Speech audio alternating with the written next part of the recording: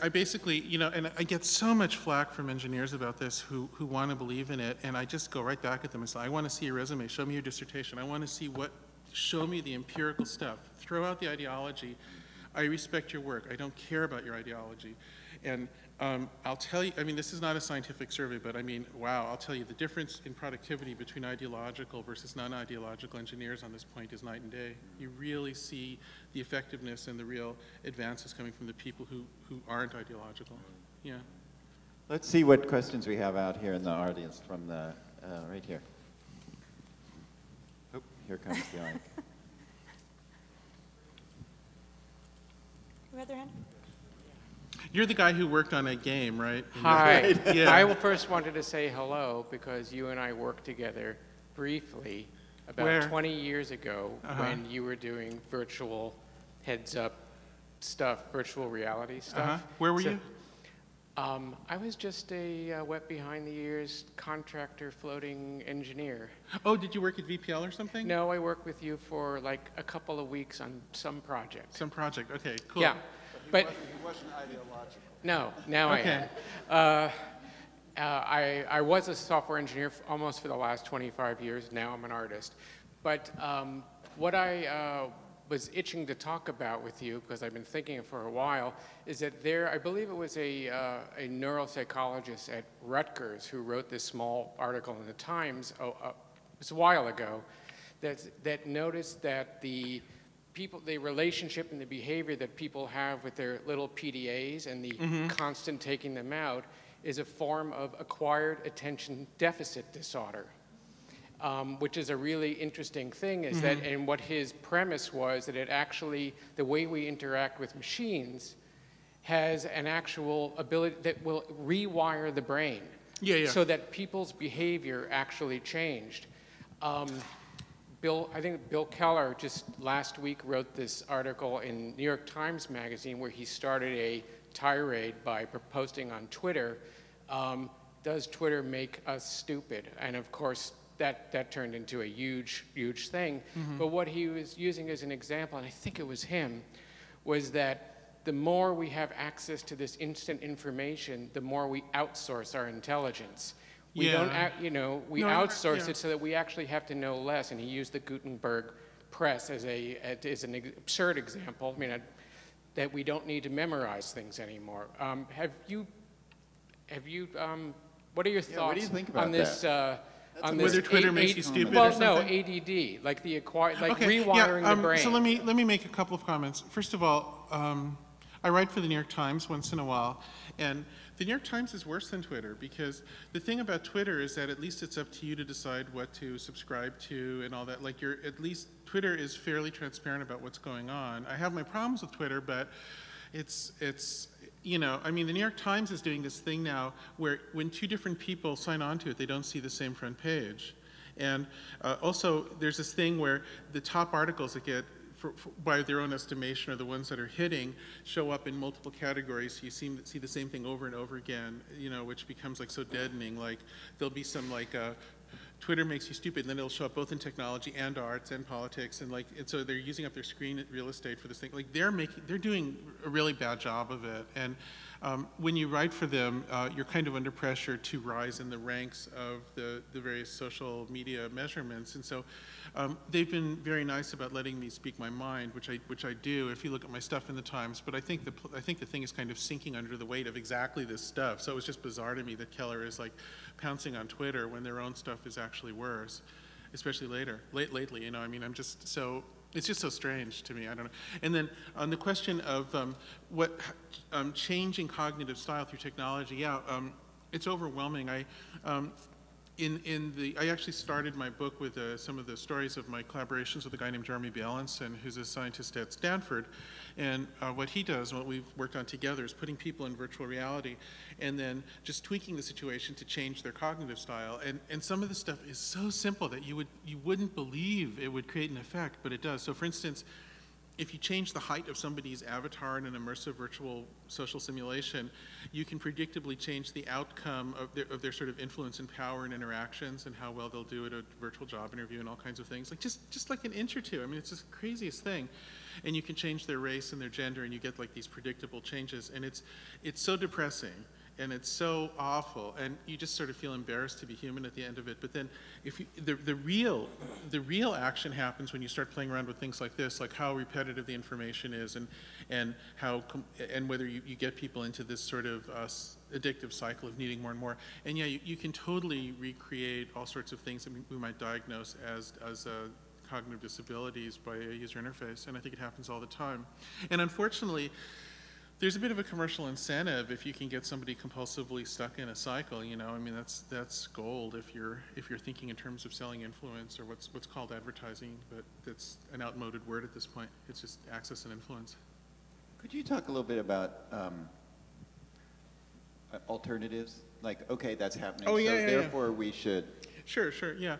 There are alternatives that are a little harder to articulate at the moment because the ideology is so thick. So. I think I've tried to talk about the alternative I bring up with engineers, which is genuine empiricism, absent ideological interpretation, because that just does wonders, you know. And so I've mentioned a few examples, but that can go much, much further. And I think that an engineering culture focused on articulatable, non-ideological criteria that are measurable would automatically become humanistic and compassionate. I really do. I hope I've been able to make the argument for that. There's another level of alternative, which is a whole big discussion, which I got into a little bit in the Gadget book, and I'm working on a bit more for another book, which is the political and economic side of things. So, right. The big problem with the internet was always that it could turn into the ultimate sort of spying and manipulation tool. And that was foreseen forever. I mean, people were talking about that from the very beginning of computing. The scenario was often that the government would do it, but it just happens. I guess Americans don't believe in government, so we've outsourced our own self-manipulation to private industry, and we have Facebook instead. And the thing is that that's a sort of a hopeless future that doesn't really get us anywhere, and it ties in very much.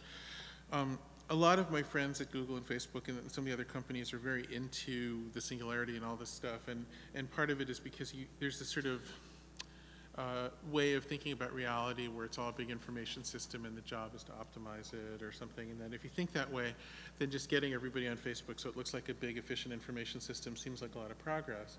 But of course, if you think about it any other way, it might not necessarily. And so the only way out, this gets into this really interesting question, which is furthering the ancient process of thinking about politics and how to organize human affairs. You have one option, which is hoping for a wise king, and that's the Apple option. Then you have another option of saying we're going to have a giant sort of this idea that individuals don't matter, and we'll have these sort of superhuman things that'll be run by some sort of communist party elite or something, and that's more or less Facebook, or that's why I call that stuff digital Maoism. It has so much in common, and that's a whole other topic to get into, of course. But the one that I think is kind of interesting, and this upsets some people on the left because it makes me sound like a libertarian, although it also upsets some libertarians because they think that being libertarian means being Facebook and not making money, you know, except like right now, the current idea in Silicon Valley is that the amount of money you make is determined by how close you are to the most powerful server. Mm-hmm. And I'm doing pretty well because I'm pretty close to some of the big servers. And if you're right on top and you own a big server, then you have the most money and the most influence and everything. So your proximity to the most central computers becomes the equivalent of power structure. That's a stupid way to run the future. I mean, like, who wants that? But that's the one we're building right now. That's currently the normative path we're on. So the better one actually kind of looks like some sort of a sort of capitalism that's genuinely open. And this does get a little confusing, but what you want is a situation where each person can be their own store. You're not dependent on Apple or Amazon or something.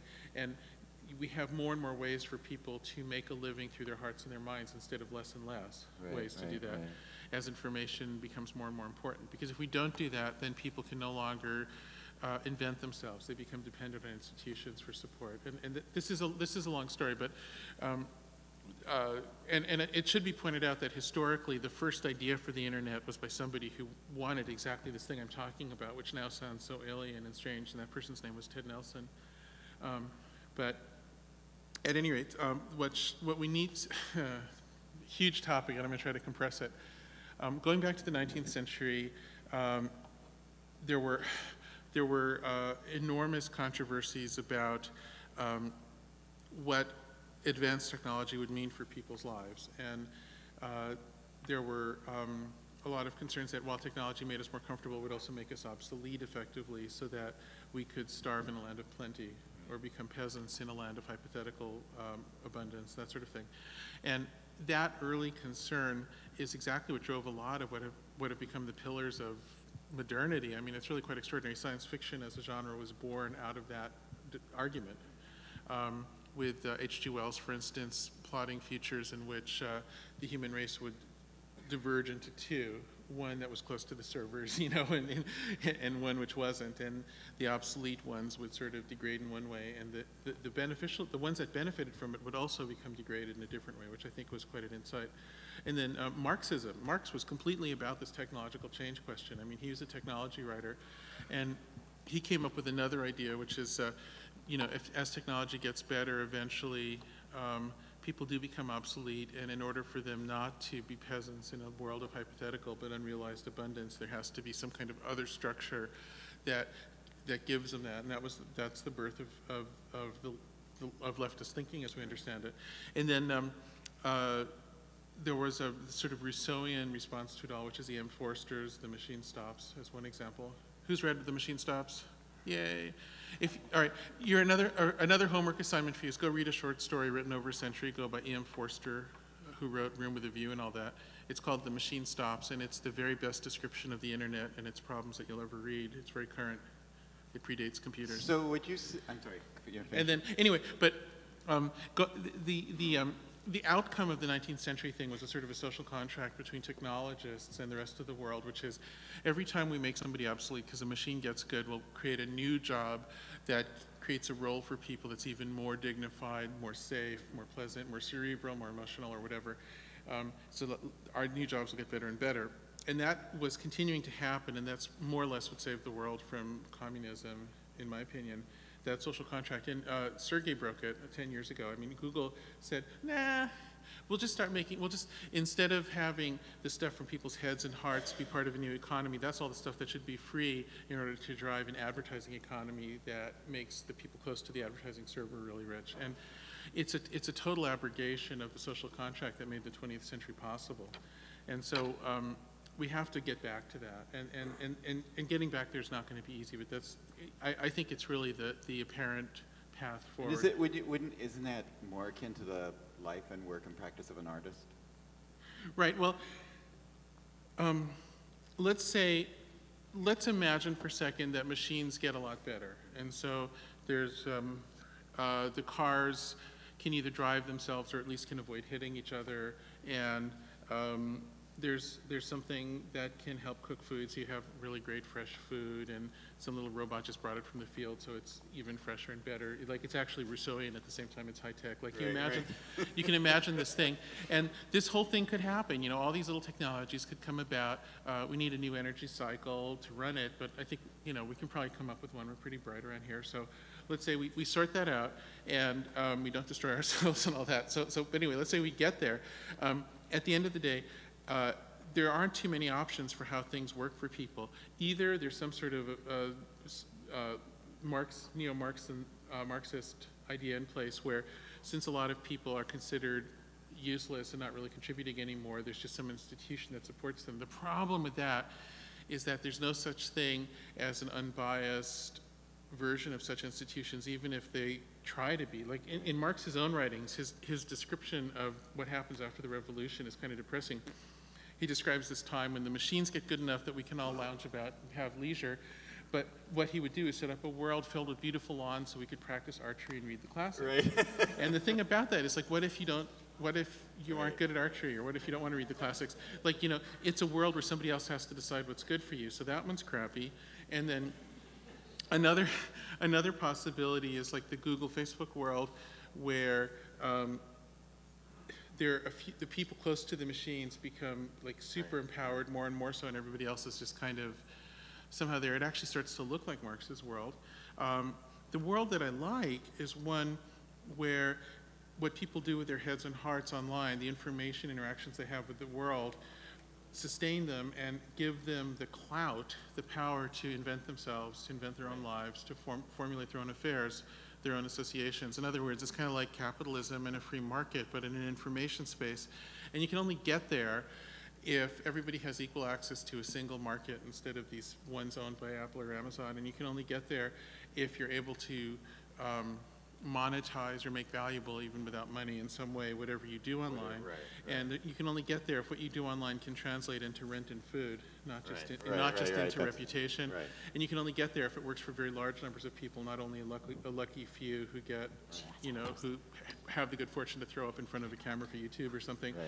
And so that is, so that's the future that can work in general. And so but anyway, that's a whole, I'm writing a book trying to visualize that world in some detail, and yeah. Okay, we're running out of time, sorry. No, we're not, we have plenty of time. There's a question over here. Yeah. You had a question here on the end. Oh, hi. Oh, sorry, there's one back here first. Go ahead. Oh, hi, Lanier. I'm a biomedical engineer by practice, and I'm an engineer who spent lots of time writing codes, not just proposing theories. So I did some hands-on stuff. And I was a very less confused person till day before yesterday. And yesterday I started reading your book. So, okay, I have two questions to ask you. One, I was briefly involved in computational research in systems biology. And there is always this theory that we are part of the system and we cannot analyze ourselves. And we have to be part of a meta system to understand this. So whatever efforts we put into understanding our system can never be validated because we are part of the system. So what do you think about this? Is it meaningless to even put efforts to understand ourselves? Because well, this is one of those. Did everybody understand the question? This is one of those questions that solves itself if you get specific and a little hard-headed. So. What do you mean by solve? If what you mean is some sort of ideological or poetic vision, it was kind of hopeless to start with. Then just whatever pleases you is fine. It's not science. If what you mean is a solution to a problem you can articulate, I think you can solve something when you're inside the system. A great example of that is the theory of relativity, which doesn't have an outside observer and yet is functional. I don't see any reason why that can't be done, but the reason relativity was possible is Einstein was able to talk about specific measurable ideas that could be verified by specific experiments. And so even though he's inside the very system he's describing, and there cannot be any outside observer, it still is science, it's still measurable, it's still very useful, and it still provided perhaps the most accurate results of any prediction ever. And I don't see any fundamental contradiction in studying a system you're part of. The key, though, is to ask questions that can be asked. That's the wrong question. The right question is, can I formulate an experiment that can be interpreted independent of ideology? And if you can, then you can do science, and you can do engineering. If you can't, then you're doing religion or something. Okay, let's try another question. Over here, go ahead. Please. Well, this guy's had his hand up, so.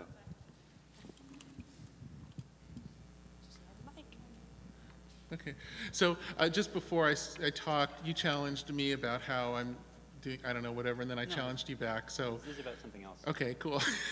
Okay. So, you probably dealt with this somewhere, but okay, so you know the problem, the general problem of other minds, right? Sure. So, and you talked about interpretation as being this crucial thing that if you're not thinking about the fact that interpretation is happening, you're probably not going to be particularly careful about whether or not the system you're designing has benefits, because like you're the one who has to say whether or not the benefits are happening. Mm-hmm.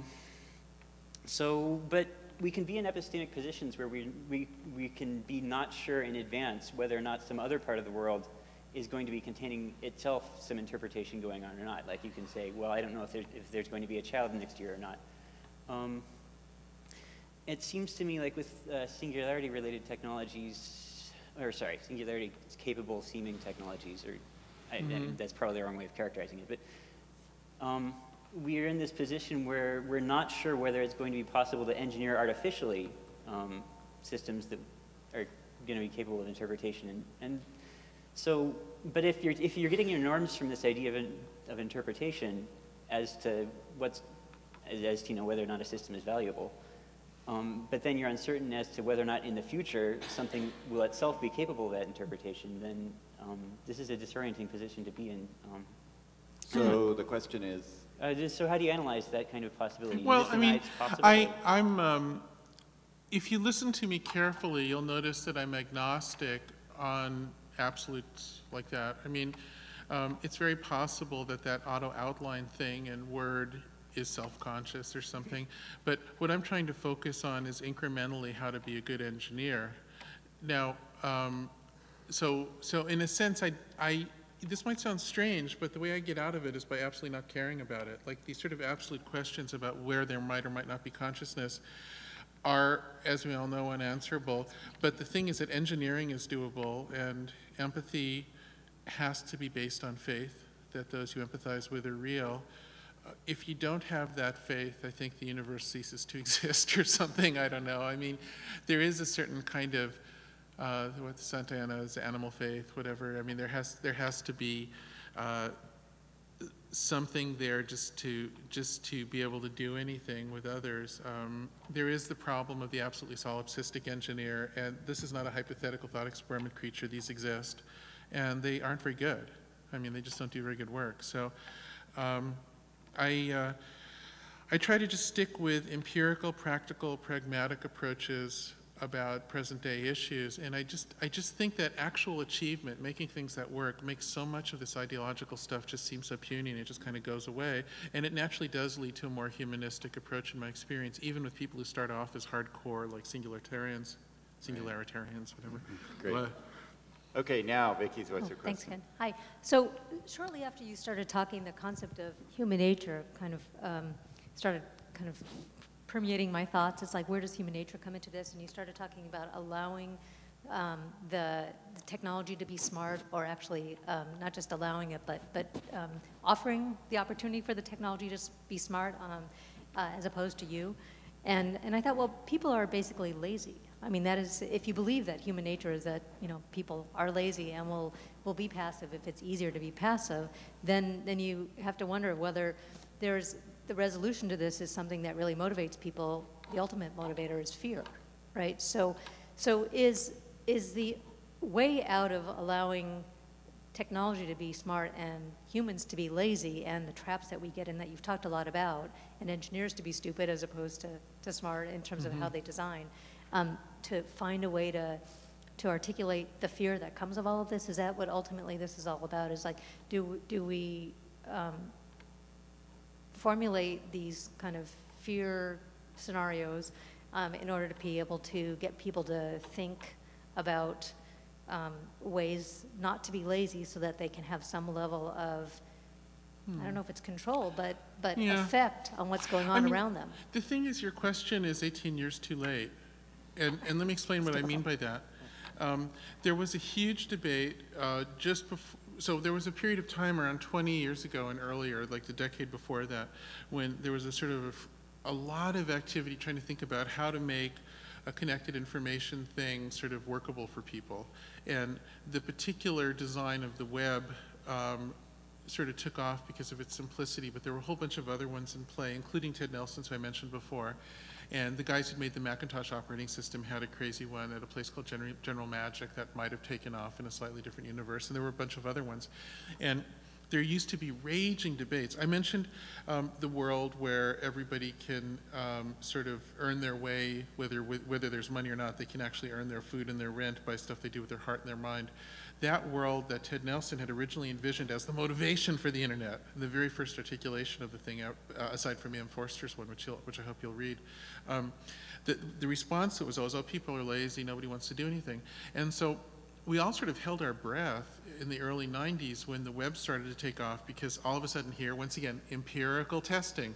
If this thing's out there, will people actually make websites? Will anything happen? Or or do we have like this species that's perfect for television, just wants to sit there and be fed stuff? Will people, and it turns, I mean, the answer is like overwhelmingly clear, and it's so clear that all the new business plans are based on leveraging people's free labor because they're so not lazy. I mean, Facebook and Google and all these things are just made out of people's free labor, and the labor isn't the problem, it's that it's free, which is kind of screwing up the future. So, I mean, we asked an empirical question, we were worried about the answer, we received an answer that's been confirmed and confirmed and confirmed. So the worry was very valid at a certain point, but the answers come in, and it's no longer a worry. But they're participating because there's a commerce motive, right? So What? Isn't there a commerce motive? I mean, that there's an opportunity for economic advantage in doing No. The commerce thing came in afterwards to exploit it. Remember that in the 90s, there was this huge explosion of millions and millions of people doing all this stuff, and there was not only no commerce motive for them, there was no leader, there was no ideology, there was no opportunity for sex, there was no threat, there was no danger, there was no nothing except for the joy of doing it, just because it was, I mean, it was actually one of the few times we have a fundamental empirical result about a new good thing in human nature that we hadn't dared hope for. So, I mean, that's what happened. And then after that, the commerce came in. I would say that was personal reputation, but I'm very skeptical about it. So, and personal reputation does have a motive. I mean, it does try to allow other people to see you in a certain way, which then does advance opportunities. You know, what I would say to that is if only. In fact, I think people succumbed to the sort of temptations of being able to be snarky while anonymous without taking any risk and standing up for what you said. So if only is what I would say to that. We've gone through all these arguments, and my feeling is that, you know, I'm very capable of being very dark and skeptical, but on the other hand, to be an honest empiricist, once in a while you have to recognize when there's good news, or else you're not being honest with yourself. And as uncomfortable as it might make us as snarky intellectuals, there was good news here, and it was for real. Okay, this question. There was a article in the Wall Street Journal, I think it was about 5 years ago, My TiVo Thinks I'm Gay. Which is, say it again? About my TiVo Thinks I'm Gay. Oh, yes, I know that. I know exactly that's yes. So it goes exactly to the point about preferences and algorithms to determine who we are. So there's also a group, a segment of us, I don't know how many we are, maybe you do, that rather than us becoming more stupid to make the algorithms look smarter, we're actually becoming smarter. So because I would rather think not target me at all, I want to miss-target or have myself mistargeted, so I'm kind of outthinking what the algorithm will do, so I'm calling myself a woman who's 67 years old and has a $25,000 a year income. Is that, from your perspective, is that an alternative path around this notion? I have to confess I couldn't understand that, but I think it's just because the echo. So I understood all the pieces of it, but I can't quite understand your question. Something about a 76-year-old woman and a median income. I choose to represent myself, let's say. I mean, I'd go for it, man. We can either become dumber, right, is what you said, so algorithms can have It depends on the woman, really, and on you as well. But... I've clearly miscast myself. I mean, look, I'm sure you can make yourself smarter using the technology. I mean, one of the things that I really don't like is a frame, how do I put this? I talk about bending over backwards to make yourself stupid, to make the machine seem smarter, but I always frame it in terms of you're the one doing it. I don't like the way it was framed in the Keller piece and some others of like, is Twitter making us stupid, or as if the agency is in the machine, because it never is. It's a very important turn of phrase, which I want to be very careful about. And I also, I think it is possible to use all these tools well. I think ultimately we have to make it be personal choice and personal decision on our own way of thinking about it, or else what are we doing here? We've already lost the game. So certainly I think you can make yourself smarter using the various tools. And I think there are people who do, and I think there are people who use them well. And it sounds like what you're trying to get us to think about is to understand how we're allowing ourselves to become stupid. Yeah, if you're rather going to than make being your, unconscious if of you're going to that. make yourself into an idiot, at least notice. Know that that's what you you're know, doing. like this is sort of Zen and the Art of Idiocy or something. Yeah. Oh, that's the next book, right? Yeah, that's the next book. Yeah. Where else? We have a question here, and then well, let's get this one first, and then we'll come back to you. He's in. Thanks. This has been really great and provocative. So I grew up in Silicon Valley, total product of it. I went to Mountain View High School, and it was, I think I developed this sense of social consciousness when I was around 16 or 17, and it went from being, I think, a great place to grow up to this horrible, horrible, horrible place. And I left for a while, and then I came back a couple of years ago and started doing work there. But I meet these singularitarians, or however you said it, and they represent, like, to me, the worst people at my high school. Like, the people who were, like, just so into it and passionate. And I love that they're passionate about something, because it's good to be passionate. But they are, like, I love that you also mentioned third world health, and like maybe you should do something about that. They're so like stuck in Silicon Valley and stuck in that engineering mindset, and like that is the center of the universe for them, and they're not noticing that the world is like going to hell right now, that people are starving, and that we have these wars, we might nuke ourselves before the singularity even happens. So like, how do you respond to that issue? Like, how do you help them get their heads out of their own asses? Well, you know, the first thing I want to, I do want to point out that my criticisms are not only not personal, but just in my personal experience, a lot of my friends in technical culture, maybe not when they're young, maybe not in high school, but eventually do devote themselves to service, in that ultimately they recognize that what technology is a form of service. Being a technologist is to be a provider of a service. That's the fundamental insight that makes you a good engineer. Until you get that, you never are a good engineer. The moment you get it, you can turn into one. And I know tons of people who actually do work in third world. And by the way, not a bad example is Bill Gates, who's, made more money than any of the others, and has already given away enough of it that he's no longer the richest guy in the world. I don't think that's ever happened before in history. So, like, there's, this is, on a personal level, I see kind of a lot of hope, actually. And just in the people I know directly in the trade, they're always involved in things like this. And a lot of people are very involved in, like, how do we make a new kind of toilet that's also fertilizer to solve this horrible sewage problem in Haiti or something like that. I was just talking to somebody about that. And a lot of similar things. I mean, I think there is this thing. How do I put this? So if you talk to Ray and many other people, he'll say, well, all these worries about the third world, whatever, they're going to get solved because sooner or later somebody's going to come up with some amazing energy source, and we'll have so much abundance and it'll just flow over there and trickle down. It's very much like trickle-down economics. It's sort of like, don't worry about the poor or the neighborhoods that are in trouble, just like let the rich people loose, and then other trickle down will solve it. And of course, empirically, it's not something that's really kind of can be shown to work. I think I can say safely. Although of course that becomes a whole other debate, and many people are convinced they're seeing it in front of their eyes working, even though they're like, what? But anyway. The thing is, though, that Ray does have a point there that our fundamental way of doing things is running on a resource model that's not sustainable, just to say the obvious thing. And there has to be some kind of serious heavy-duty nerd achievement soon on that point, which if we don't do that, there'll be just a lot of pain all around, and it's going to be really bad, because we did well enough early on with the Green Revolution and other things to build up a world population, and if we can't continue to evolve technologies to sustain it, then there'll be a very horrible outcome. And there's definitely a timer, and it's a high-stakes game and very scary. That brings up another really interesting point, which is there's a sort of a weird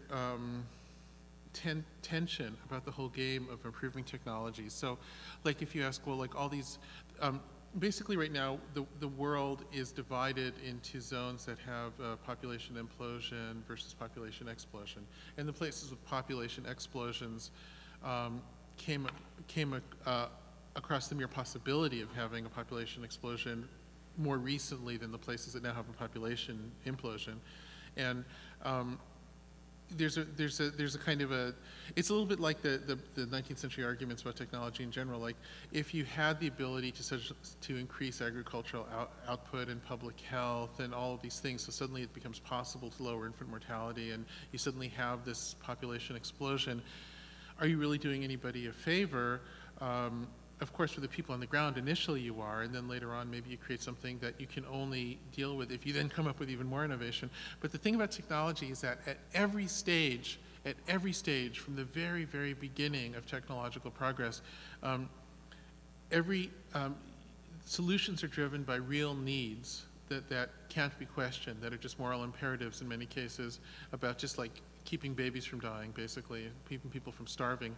We forget how recently things were really, really crappy. That's something Ray is quite correct about in the movie, that, you know, very recently life expectancy was much lower, and there were examples of cannibalism out of desperation all over the world in fairly recent historical periods. I mean, like, the past really sucked before technology made it better. That's just true. That's another thing that sometimes a certain kind of intellectual tendency doesn't want to believe that. They want to believe that things used to be better and it was all nice and natural, but it wasn't. It was actually really crappy and horrible and cruel. But the thing is, every single time you take a step towards saving a baby or something, you also set up a system that could come back and bite you unless you invent even more. Every single thing has side effects, and so you're compelled by the very best moral imperatives into a situation in which there's ever more peril and ever more requirement to then invent again and do better and better to undo the side effects of the previous thing. And that's the human technological condition, which continues. And that's part of the sort of crazy drama of being in technology. That would be a great place to end, but I wondered if you would play one of these instruments one more time before we... Oh, well, I only brought these two with me. Which one? Your reprise? Yeah, well, which one? I don't know. This one? All right, the computer. Okay. It's a can, K-H-A-E-N in English usually. If you want one, don't get the ones on eBay. They don't work. Go to Laos and buy your own. Yeah, get one. You can go. There's a couple of villages in northeast Thailand where you can get them pretty well. If you don't want to go to Laos, it's easier. Or in Chiang Mai, you can get them.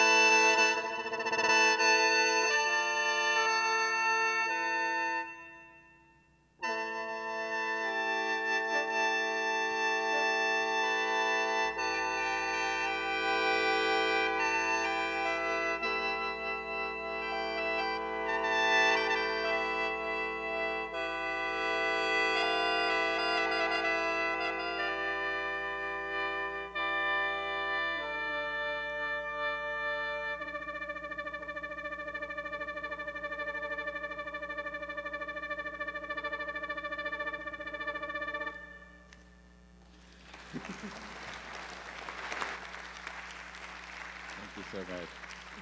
Fantastic. Thank you all. I should also say that style is entirely not traditional Southeast Asian music, if you had any doubts. Just, yeah, okay, cool. Thank you all for coming today.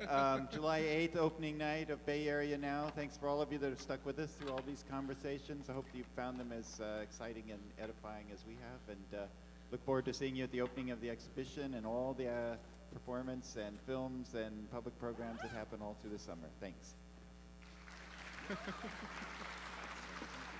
Oh, sure.